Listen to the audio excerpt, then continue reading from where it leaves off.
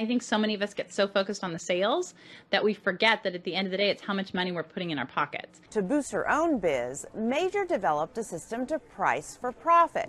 Marley says to track your time. Sounds simple, but she says most business owners do a poor job of it. Marley's solution to hidden expenses: start charging clients for extras, but make sure they know up front. Also, to increase profits, Marley says be creative about raising prices. Where in your business can you raise your prices without raising that one particular ticket item that your customer is accustomed to looking at? Next, look for ways to cut your expenses. It can be as simple as looking at, your phone service and talking to your service provider. And back to tracking your time, Marley says to batch your tasks.